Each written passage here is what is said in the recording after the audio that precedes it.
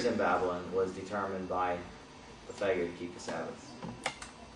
So when it says failure to keep the Sabbath, it's not referring to the every 7 day Sabbath. No, it's referring to the annual or the every 7th year.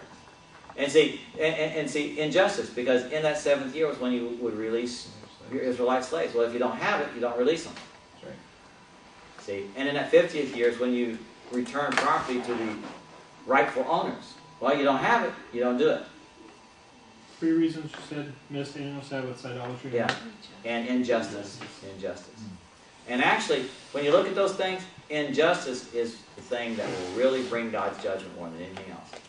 Yeah. As much as I'm a right-wing radical conservative and that kind of stuff, one thing I do appreciate about many liberals is their desire to see justice. Now, it's sometimes twisted justice, but it's twisted in all of politics. But you know, one of the things that is a strength of our society, I think one of the reasons why He's blessed our country in spite of its sin, is because we do provide justice. And we provide justice to the helpless.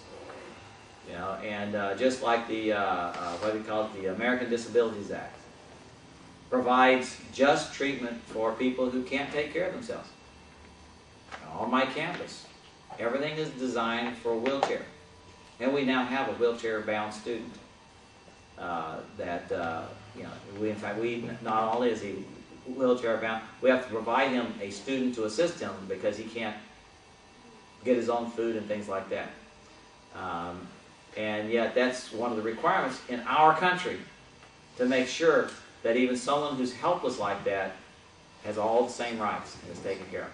And that's the desire to see justice is something that pleases God, even if we don't always have good justice. I mean, people get away with stuff.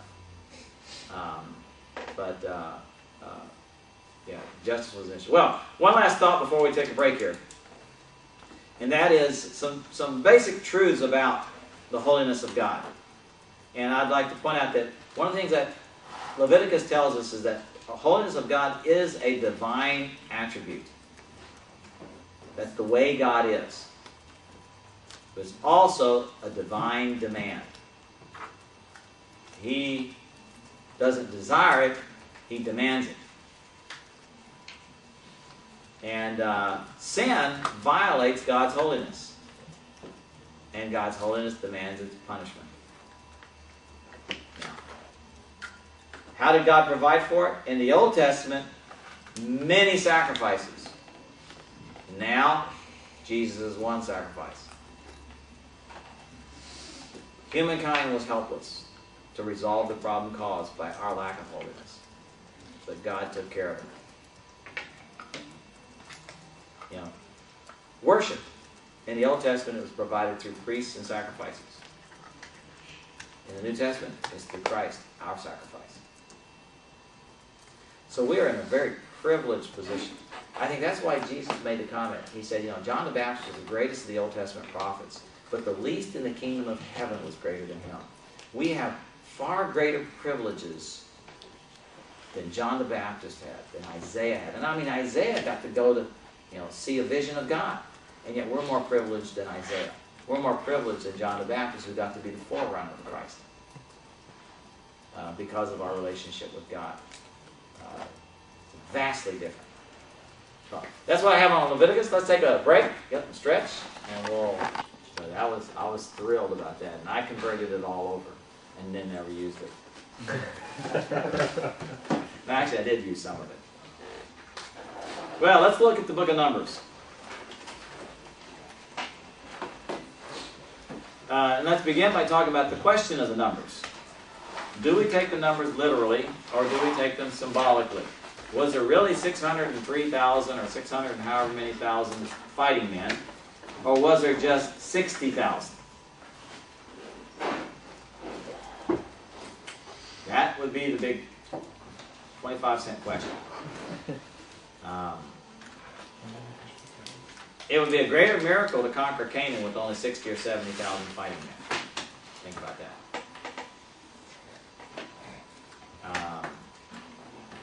600,000, relatively simple, you would think.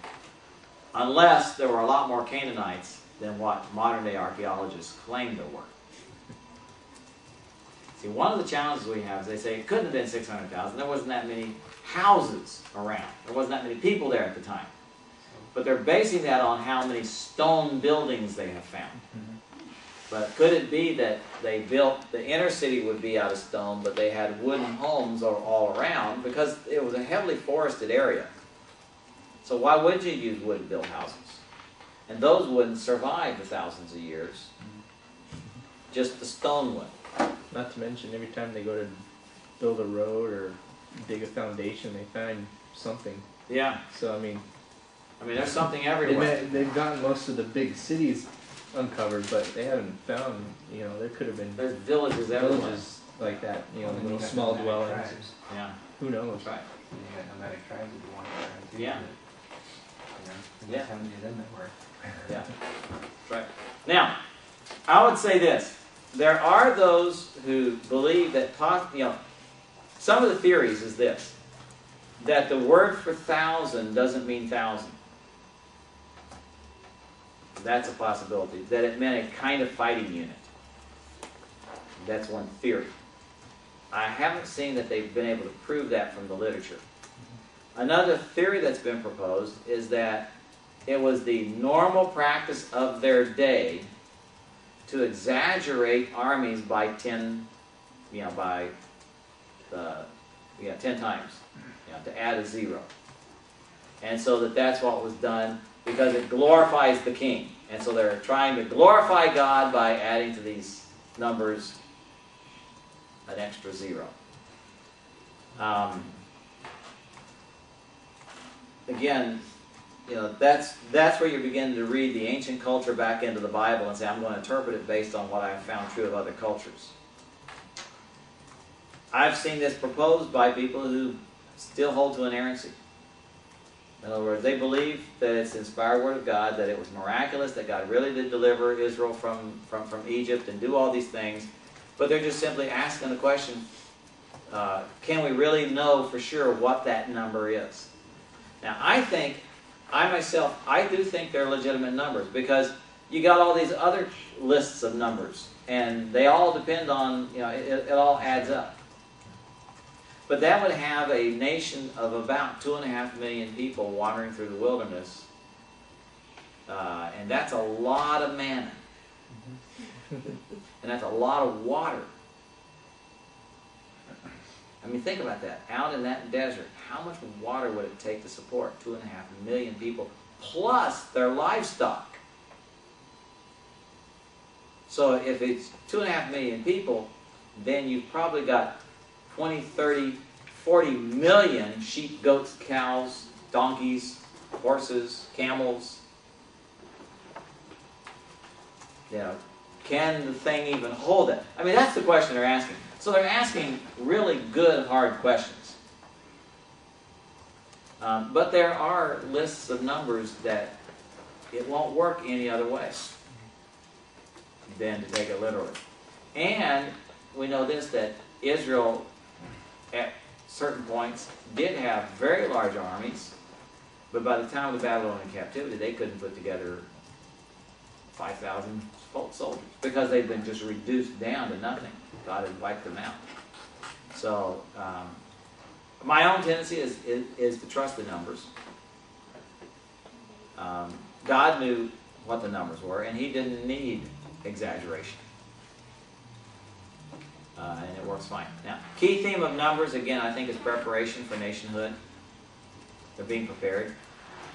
But at this point, numbers are really preparing to enter into the land. And here, their preparation for entering Canaan, really under God's leadership, involved several things. National organization.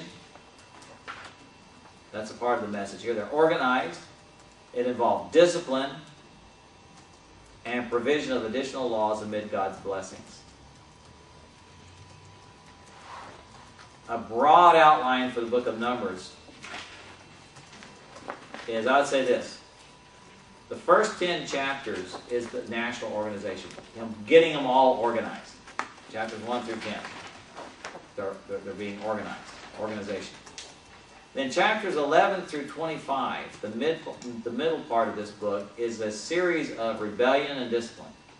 You You've got rebellion and discipline. So there's organization first, 1 through 10. 11 to 25, rebellion and discipline. And then 26 to 36